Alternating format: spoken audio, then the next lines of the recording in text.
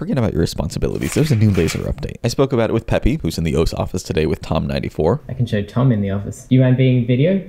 And in this update, Argon was added for Tycho, meaning the Argon skin is finally implemented for all modes. I thought Tycho was actually going to be the easiest because it's got the fewest elements, but we implemented Tycho in a very convoluted way. Like every other rule set, we define the size of the playfield, so in OS it's 512 by 384 pixels, and every element is based off that size, but in Tycho it's more like the playfield is 1 high and all the elements are fractional components of 1. It works okay most of the time, but sometimes not.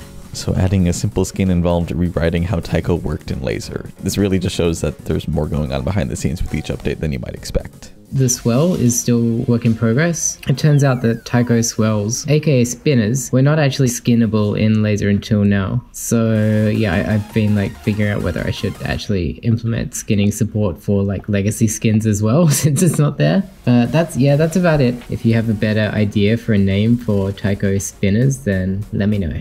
I'll assume that's directed at anyone listening. Anyone listening. I don't have any ideas. So Argon exists for all rule sets, but it's nowhere near done. What comes next? Peppy's immediate plan is to review playability across all modes, with extra focus on Mania, then add object customization in the skin editor, and eventually make changes to the HUD once Flight finalizes the design. Look forward to all that in the coming weeks.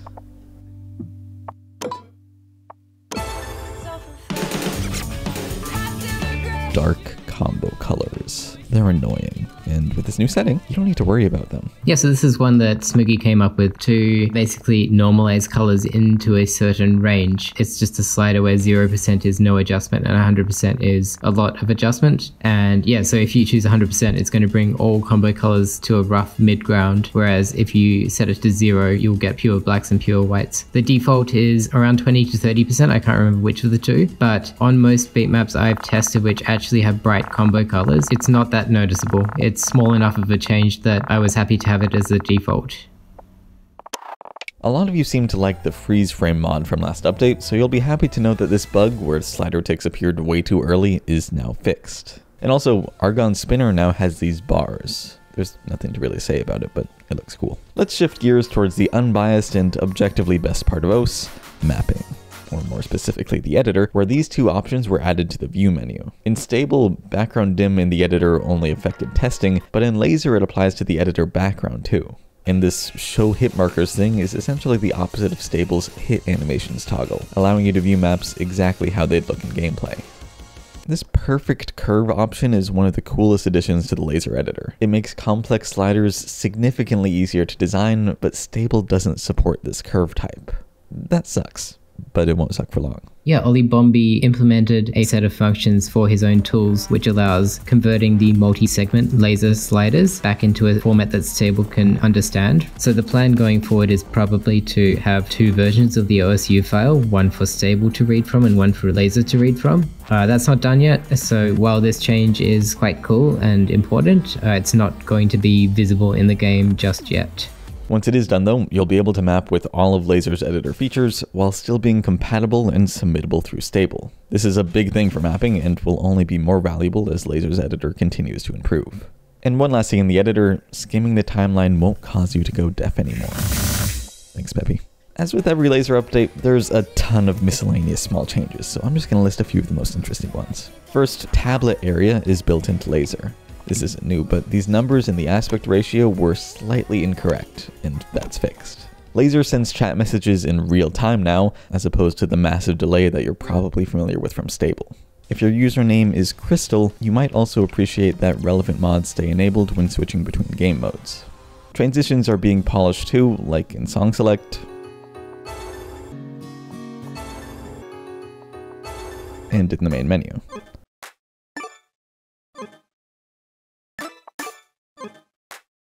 Necodex also added a sound for clicking disabled things. And to match all these sound effects, hover visuals have a more snappy, sharp feel. Okay, you've made it this far. You've proven that you're dedicated to Lazer updates. So let's get technical. Tom94 has been here in Japan, and that has triggered a lot of discussions about performance-related concerns, and he's also been helping out in the background to make some of these efforts come to fruition. So we're going to walk through this performance section. Peppy explained each of the changes to me in basic terms, and even those basic terms were too convoluted for this video, leading to an alternative format. So I say like 1,000 words and you summarize it to 3 words? That sounds good. The first change here sends fewer reports to your GPU's garbage collector, making the game just stutter less. In this one, the game is supposed to pause CPU usage every millisecond, but this thing called thread sleep wasn't doing that perfectly, causing some repeat frames. Essentially, more blue chunks here means more unique frames. This third change reduces the amount of times lazer interacts with the GPU, which will have more impact as lazer is further optimized. Change number 4 optimizes the hit error meter through pooling, which we've discussed before, and I'll let Peppy have the honor of explaining this last one. Even if you don't play on lazer yet, this could impact you. I don't even know how to say this in a way that's not technical. Basically, an application can run a command which says that other apps on the PC can jump in and do their thing if they're waiting for CPU time. And until now, between every game frame, we've told the OS that it can let other applications run. This change removes that. Especially in cases where a user has a lot of other applications running on their PC, this could be beneficial. And if it is, then we may actually retroactively apply it to stable. So okay, millisecond differences might not seem like much, but when paired with other performance improvements in literally every release, it really can have an impact. Lazer is constantly upping performance for dirty FPS hogs like you, and Tom here is helping make that happen even faster than before. I mean, Tom's still here and we're still going through performance issues. A lot of people keep bringing up performance concerns with lazer, and yeah, I will say that we're not done. We have a lot in the pipeline, like there's 3 or 4 ongoing efforts. I think we may see like huge improvements in the coming weeks. And that's about it for this update. There's more new stuff in lazer that couldn't fit in this video, so look through the rest of the changelog if you really want to know everything. Which you definitely do want to do. I need to sleep.